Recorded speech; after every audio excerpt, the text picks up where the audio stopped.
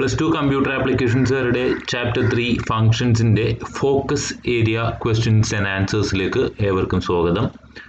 Appo nammal already first two chapters in the focus area based complete topics questions okay നമ്മൾ upload ചെയ്തിട്ടുണ്ട് അപ്പോൾ കാണാത്തവർ description ബോക്സിൽ നോക്കി കഴിഞ്ഞാൽ ചാപ്റ്റർ 1 ന്റെയും 2 ന്റെയും ഒക്കെ focus area based topics ലഭ്യമാവുന്നതാണ് okay so നമുക്ക് ഫങ്ക്ഷൻസിലേക്ക് പോകാം അപ്പോൾ അതിനു മുമ്പ് ഒരു കാര്യം പ്രത്യേകം ഒന്നുകൂടി ഞാൻ പറയാൻ ആഗ്രഹിക്കുന്നത് എന്താണെന്ന് വെച്ചാൽ നമുക്ക് ഇപ്പോൾ കിട്ടിയ വിവരം അനുസരിച്ച് ഫോക്കസ് ഏരിയ ബേസ്ഡ് ക്വസ്റ്റ്യൻസിൽ നിന്ന് മാക്സിമം ടോപ്പിക്സ് ഉണ്ടാവുമെന്നും അതിൽ നിന്ന് തന്നെ നമുക്ക് കംപ്ലീറ്റ് ആയിട്ട് പഠിച്ചു കഴിഞ്ഞാൽ 60 ഔട്ട് ഓഫ് 60 മേടിക്കാൻ പറ്റും എന്നുള്ളതാണ് നമുക്ക് ഇപ്പോൾ കിട്ടിയിരിക്കുന്ന വിവരം പക്ഷേ ഫോക്കസ് ഏരിയയുടെ പുറത്തു നിന്നുള്ള ക്വസ്റ്റ്യൻസും ഉണ്ടാവും അപ്പോൾ അതുകൊണ്ട് ചാപ്റ്റർ ഫുള്ളായിട്ട് പഠിക്കുന്നവർ അവർ അതുപോലെ തന്നെ പഠിക്കുക അല്ലാത്തവർ ഫോക്കസ് ഏരിയ ബേസ് ചെയ്ത് പഠിക്കുന്നവർ ഫോക്കസ് ഏരിയ ബേസ് ചെയ്ത് പഠിക്കുക അപ്പം ആ ഒരു രീതിയിൽ വേണം നിങ്ങൾ ചിന്തിക്കുവാനും പ്രവർത്തിക്കുവാനും ഓക്കെ അപ്പോൾ നമ്മൾ ഫങ്ഷൻസിൻ്റെ ഫോക്കസ് ഏരിയ ബേസ്ഡ് ടോപ്പിക്സിൽ നിന്നുള്ള ക്വസ്റ്റ്യൻസും അതിൻ്റെ ആൻസേഴ്സും മാത്രമാണ് നമ്മൾ ഡിസ്കസ് ചെയ്യുന്നത്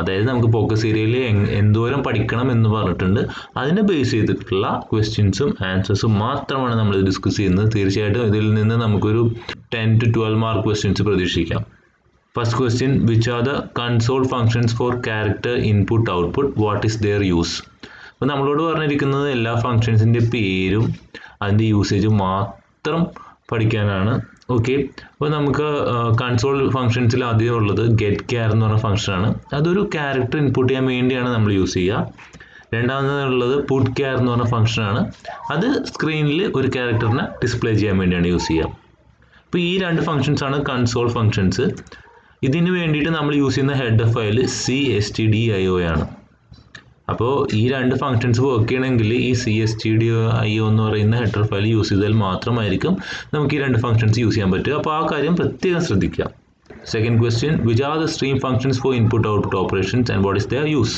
ആദ്യത്തേത് ഗെറ്റ് എന്ന് പറഞ്ഞ ഫംഗ്ഷനാണ് ഒരു ക്യാരക്ടർ ഇൻപുട്ട് ചെയ്യാൻ വേണ്ടി മാത്രമായിട്ട് നമുക്ക് യൂസ് ചെയ്യാം അതുപോലെ തന്നെ ഒരു സ്ട്രിങ് മാക്സിമം 10 ക്യാരക്ടേഴ്സ് ഉള്ള ഒരു സ്ട്രിങ് ഇൻപുട്ട് ചെയ്യാൻ വേണ്ടിയും നമുക്കത് യൂസ് ചെയ്യാം രണ്ടാമത് വന്നിട്ട് ഗെറ്റ് ലൈൻ ആണ് ഗെറ്റ് ലൈൻ സ്ട്രിങ് ഇൻപുട്ട് ചെയ്യാൻ വേണ്ടി മാത്രമാണ് നമ്മൾ യൂസ് ചെയ്യുക മാക്സിമം 10 ക്യാരക്ടേഴ്സ് മൂന്നാമത് പുട്ടാണ് പുട്ട് എന്ന് പറഞ്ഞ ഫംഗ്ഷൻ നമ്മൾ ഒരു ക്യാരക്ടറിനെ ഡിസ്പ്ലേ ചെയ്യാൻ വേണ്ടിയാണ് യൂസ് ചെയ്യുക നാലാമത് റൈറ്റ് എന്ന് പറഞ്ഞ ഫംഗ്ഷനാണ് റൈറ്റ് എന്ന് പറഞ്ഞ ഫംഗ്ഷൻ ഒരു സ്ട്രിങ്ങിനെ ഡിസ്പ്ലേ ചെയ്യാൻ വേണ്ടിയാണ് മാക്സിമം 10 ക്യാരക്ടേഴ്സ് അപ്പോൾ ഈ 4 ഹെഡർ ഫയലും വർക്ക് ചെയ്യണമെങ്കിൽ IOStream എന്ന് പറയുന്ന ഹെഡർ ഫയൽ യൂസ് ചെയ്യണമെങ്കിൽ മാത്രമായിരിക്കും നമുക്ക് വർക്ക് ചെയ്യാൻ സാധിക്കുക which are the string functions in C++ what is there use അപ്പോൾ നിങ്ങളിപ്പോൾ ശ്രദ്ധിച്ചാണെങ്കിൽ നമ്മൾ ഓരോ ഫങ്ഷൻസിൻ്റെയും പേര് പറയുന്നു അതിൻ്റെ യൂസ് പറയുന്നു അപ്പോൾ അങ്ങനെ തന്നെ പഠിക്കാനാണ് നമ്മളോട് പറഞ്ഞിരിക്കുന്നത് എല്ലാ വർഷവും തന്നെ സ്ഥിരമായിട്ട് ചോദിക്കുന്ന ഒരു ക്വസ്റ്റ്യനാണ് സ്ട്രിങ് ഫങ്ഷൻസ്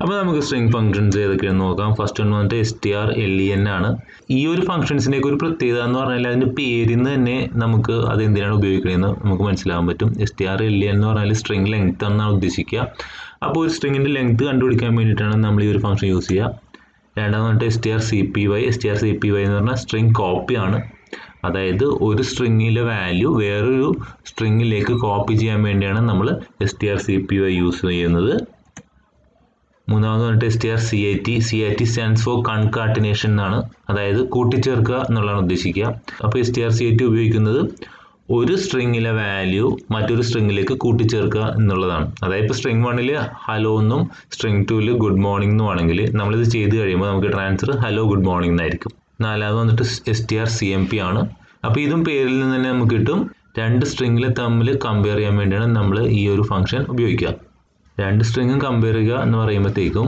സ്ട്രിങ് 1 ഉണ്ടാവും സ്ട്രിങ് 2 ഉണ്ടാവും അപ്പം ഏത് സ്ട്രിങ് ആണ് ചെറുത് അല്ലെങ്കിൽ ഏത് സ്ട്രിങ് ആണ് വലുത് അല്ലെങ്കിൽ സ്ട്രിങ് 1 സ്ട്രിങ് 2 ഈക്വൽ ആണ് അങ്ങനെ ആ ഒരു രീതിയിലായിരിക്കും സ്ട്രിങ് കമ്പയർ എന്ന് പറഞ്ഞ ഫംഗ്ഷൻ യൂസ് ചെയ്യുക ലാസ്റ്റ് വൺ വന്നിട്ട് strcmpi ആണ് അത് ഉദ്ദേശിക്കുക സ്ട്രിങ് കമ്പയർ ഇഗ്നോറിങ് കേസസ് എന്നാണ് കേസ് എന്ന് പറഞ്ഞു കഴിഞ്ഞാൽ ലോവർ കേസും അപ്പർ കേസ് അല്ലെങ്കിൽ ക്യാപിറ്റൽ ലെറ്റർ സ്മോൾ ലെറ്റർ ആണ് ഉദ്ദേശിക്കുക നമ്മുടെ strcmpയിൽ നമ്മൾ ക്യാപിറ്റൽ ABCയും സ്മോൾ ABCയും ഡിഫറെൻ്റ് ആണ് കാരണം സ്മോൾ ABC എന്ന് പറഞ്ഞു കഴിഞ്ഞാൽ സ്മോൾ ലെറ്റേഴ്സിലും ക്യാപിറ്റൽ ABC എന്ന് പറഞ്ഞാൽ ക്യാപിറ്റൽ ലെറ്റേഴ്സിലായതുകൊണ്ട് സ്മോൾ എപ്പോഴും ക്യാപിറ്റലിനെക്കാട്ടി ചെറുതായിരിക്കും ആൽഫബറ്റിക്കലി ലോവർ ആയിരിക്കും പക്ഷേ STRCMP I ആകുമ്പോഴത്തേക്കും ക്യാപിറ്റൽ ലെറ്റേഴ്സിലുള്ളതും സ്മോൾ ലെറ്റേഴ്സിനെയും ഒരേപോലെയാണ് കൺസിഡർ ചെയ്യുക. അപ്പോൾ ക്യാപിറ്റൽ ABCനെയും സ്മോൾ ABCനെയും സെയിം ആയിട്ടാണ് കണക്കാക്കുക.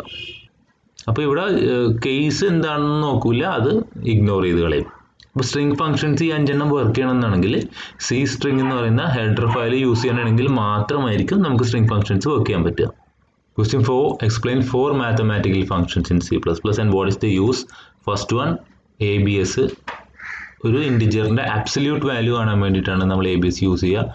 അതായത് ഒരു സൈൻ ഉള്ളൊരു നമ്പർ ആണെങ്കിൽ ABS യൂസ് ചെയ്യണമെങ്കിൽ അത് സൈൻ ഇല്ലാത്ത നമ്പറായി മാറും. ഫോർ എക്സാമ്പിൾ ഇപ്പോൾ -9 ആണെങ്കിൽ ABS ഓഫ് -9 എന്ന് പറഞ്ഞാൽ നമുക്ക് കിട്ടുന്ന ആൻസർ 9 ആയിരിക്കും. രണ്ടാമത് വന്നിട്ട് FABS ആണ്. അബ്സല്യൂട്ട് വാല്യൂ തന്നെയാണ് കാണുന്നത്, പക്ഷേ ഫ്ലോട്ടിംഗ് പോയിന്റ് നമ്പറിനെയാണ്. അപ്പോൾ ABS ഇൻറ്റിജറിൻ്റെ ആണെങ്കിൽ FABS ഫ്ലോട്ടിംഗ് പോയിന്റ് നമ്പറിൻ്റെ ആയിരിക്കും. ഫ്ലോട്ടിംഗ് പോയിന്റ് നമ്പർ എന്ന് പറഞ്ഞാൽ നിങ്ങൾക്കറിയാം ഡെസിമൽ പോയിന്റുള്ള നമ്പർ. മൂന്നാമതായിട്ട് SQRT ആണ്. ഒരു നമ്പറിൻ്റെ സ്ക്വയർ റൂട്ട് കാണാൻ വേണ്ടിയാണ് നമ്മൾ ഈ ഫംഗ്ഷൻ യൂസ് ചെയ്യുക. നാലാമത് വന്നിട്ട് POW which stands for power. Power എന്ന് പറഞ്ഞു കഴിഞ്ഞാൽ അതിന് 2 ആർഗ്യുമെൻറ്റ്സ് ഉണ്ടാവും, എക്സും വൈയും ഉണ്ടാവും. അപ്പോൾ അവസാനം നമുക്ക് കിട്ടുന്ന ആൻസർ x⁻² ആയിരിക്കും. എന്ന് പറഞ്ഞാൽ പവർ ഓഫ് 3,2 ആണെങ്കിൽ അതിൻ്റെ ആൻസർ 3⁻², ദാറ്റ് ഇസ് 9. അങ്ങനെയായിരിക്കും. ഈ മാത്തമാറ്റിക്കൽ ഫംഗ്ഷൻസ് വർക്ക് ചെയ്യണമെങ്കിൽ നമ്മൾ യൂസ് ചെയ്യുന്ന ഹെഡർ ഫയൽ CMath എന്നുള്ളതായിരിക്കും. അഞ്ചാമത്തത് explain character functions in C++, what is there use. First one വന്നിട്ട് ഇസ് അപ്പർ ആണ്. അപ്പോൾ ഒരു ക്യാരക്ടർ അപ്പർ കേസ് ആണോ ഇല്ലയോ എന്ന് ചെക്ക് ചെയ്യാൻ വേണ്ടി മാത്രമാണ് ഇസ് അപ്പർ യൂസ് ചെയ്യുക. അതായത് നമ്മളിപ്പം ക്യാപിറ്റൽ A ആണ് ഇസ് അപ്പറിൻ്റെ അകത്ത് കൊടുക്കുന്നതെങ്കിൽ അത് കിട്ടുന്ന ആൻസർ ട്രൂ ആയിരിക്കും. അപ്പോൾ ഇസ് വെച്ചിട്ടുള്ള ഒരു ഫംഗ്ഷൻ ആണെങ്കിൽ നമുക്ക് കിട്ടുന്ന ആൻസർ എപ്പോഴും ട്രൂ അല്ലെങ്കിൽ ഫോൾസ് ആയിരിക്കും. C++ൽ ട്രൂ എന്ന് പറഞ്ഞാൽ നമുക്ക് കിട്ടുന്ന വാല്യൂ എപ്പോഴും 1ഉം, ഫോൾസ് ആണെങ്കിൽ നമുക്ക് കിട്ടുന്ന വാല്യൂ എപ്പോഴും 0 ആയിരിക്കും. അപ്പോൾ is upper of capital A നമുക്ക് തരുന്നത് 1 എന്ന് പറഞ്ഞ ആൻസർ ആയിരിക്കും, ബിക്കോസ് ഇറ്റ് ഇസ് ട്രൂ. രണ്ടാമത് വന്നിട്ട് ഇസ് ലോവർ ആണ്.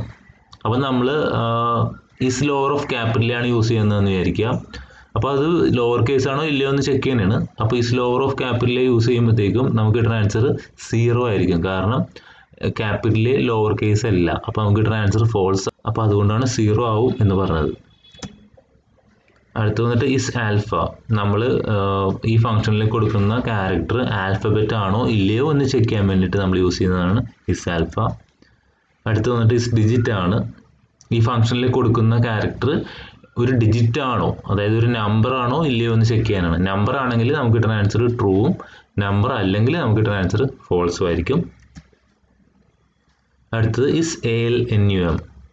അതായത് നമ്മൾ ഇതിൽ കൊടുക്കുന്ന ക്യാരക്ടർ ആൽഫ ന്യൂമറിക് ആണോ ഇല്ലയോ എന്നാണ് ചെക്ക് ചെയ്യുന്നത്. ആൽഫ ന്യൂമറിക് എന്ന് പറഞ്ഞു കഴിഞ്ഞാൽ ആൽഫബറ്റും ആവാം നമ്പറും ആവാം. അപ്പോൾ ആൽഫബറ്റ് അല്ലെങ്കിൽ നമ്പർ ആണ് ഇതിൽ കൊടുക്കുന്നതെങ്കിൽ നമുക്ക് കിട്ടുന്ന ആൻസർ ട്രൂ അല്ലെങ്കിൽ 1 ആയിരിക്കും. ആൽഫബറ്റും നമ്പറും അല്ലാത്ത എന്തെങ്കിലും സ്പെഷ്യൽ ക്യാരക്ടേഴ്സ് ആണ് കൊടുക്കുന്നതെങ്കിൽ നമുക്ക് കിട്ടുന്ന ആൻസർ ഫോൾസ് അല്ലെങ്കിൽ 0 ആയിരിക്കും. നെക്സ്റ്റ് വൺ വന്നിട്ട് 2 അപ്പർ ആണ്. അപ്പോൾ നമ്മൾ ഈ 2 അപ്പറിൻ്റെ അകത്ത് കൊടുക്കുന്ന ക്യാരക്ടറിനെ അപ്പർ കേസിലേക്ക് മാറ്റുക എന്നുള്ളതാണ് ഉദ്ദേശിക്കുക. അതുപോലെ തന്നെ 2 ലോവർ ഉണ്ട്, അതിൻ്റെ അകത്ത് കൊടുക്കുന്ന ക്യാരക്ടറിനെ ലോവർ കേസിലേക്ക് മാറ്റുക എന്നാണ് ഉദ്ദേശിക്കുന്നത്. അതായത് ക്യാപിറ്റൽസിലേക്കും സ്മോളിലേക്കും മാറ്റുക. നിങ്ങളിത് ശ്രദ്ധിച്ചാൽ മനസ്സിലാവും, ഇതിൽ ആദ്യത്തെ 5 ഫംഗ്ഷൻസ് ഇസ് വെച്ചിട്ടാണ് സ്റ്റാർട്ട് ചെയ്യുന്നത്. സോ അതിനെല്ലാം കിട്ടുന്ന ആൻസർ ട്രൂ അല്ലെങ്കിൽ ഫോൾസ്, അതായത് 1 അല്ലെങ്കിൽ 0 ആയിരിക്കും.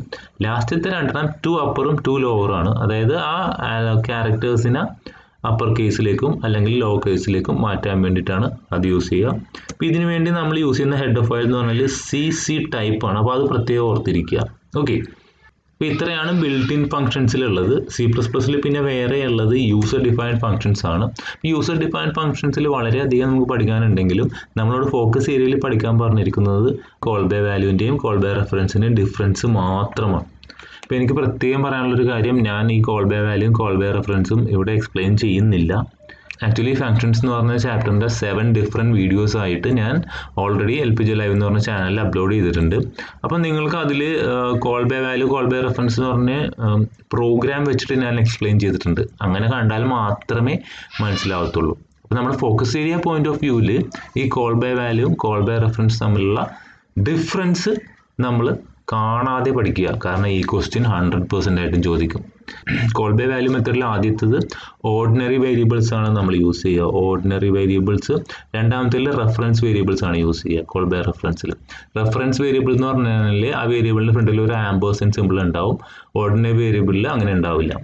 കോൾ ബൈ വാല്യൂ മെത്തേഡിൽ സെക്കൻഡ് പോയിന്റ് ആക്ച്വൽ പാരാമീറ്റേഴ്സ് എന്ന് പറഞ്ഞാൽ കോൺസ്റ്റൻസ് ആവാം, വേരിയബിൾസ് ആവാം, എക്സ്പ്രഷൻസ് ആവാം. അതേസമയം call by റെഫറൻസിൽ actual parameters variables മാത്രമേ ആവാൻ പാടുള്ളൂ. മൂന്നാമത്തെ point call by വാല്യൂവിൽ change made in the formal arguments actual ആർഗ്യുമെൻറ്റ്സിൽ ഒരു വ്യത്യാസവും വരുത്തില്ല. അതേസമയം കോൾ ബൈ റെഫറൻസ് ആണെങ്കിൽ ഫോർമൽ ആർഗ്യുമെൻറ്റ്സിൽ നമ്മൾ വരുത്തുന്ന ചേഞ്ച് അത് ആക്ച്വൽ ആർഗ്യുമെൻറ്റ്സിൽ വരുത്തും. Last point call by value മെത്തേഡിൽ memory allocation formal ആർഗ്യുമെൻറ്റ്സിനും actual ആർഗ്യുമെൻറ്റ്സിനും separate വേണം. അതേസമയം കോൾ ബൈ റെഫറൻസിലാണെങ്കിൽ രണ്ടിനും കൂടി ഒരൊറ്റ മെമ്മറി മതി. അപ്പം ഈ ഒരു കമ്പാരിസൺ നിങ്ങൾക്ക് മനസ്സിലായില്ലെങ്കിൽ തീർച്ചയായിട്ടും ഫങ്ഷൻസിൻ്റെ ടോപ്പിക്ക് ഞാൻ എടുത്തിട്ടുണ്ട്. അതിൻ്റെ ഡിസ്ക്രിപ്ഷൻ ബോക്സിൽ ഞാൻ അത് തരുന്നുണ്ട് ഫങ്ഷൻസ്. നിങ്ങളതൊന്ന് നോക്കിക്കഴിഞ്ഞാൽ വളരെ കൃത്യമായിട്ട് അതിൻ്റെ ഡിഫറൻസ് മനസ്സിലാവും. വിത്ത് എക്സാമ്പിൾ ഞാൻ കാണിച്ചിട്ടുണ്ട്. ഓക്കെ, അപ്പം നിങ്ങളെ സംബന്ധിച്ചിടത്തോളം ഫോക്കസ് ഏരിയ മാത്രം പഠിക്കുന്ന ആൾക്കാർക്ക് ഇത്തരം കാര്യങ്ങൾ മാത്രം ഈ ചാപ്റ്ററിൽ പഠിച്ചാൽ മതി. Okay, thank you. So next chapter will be uploaded soon.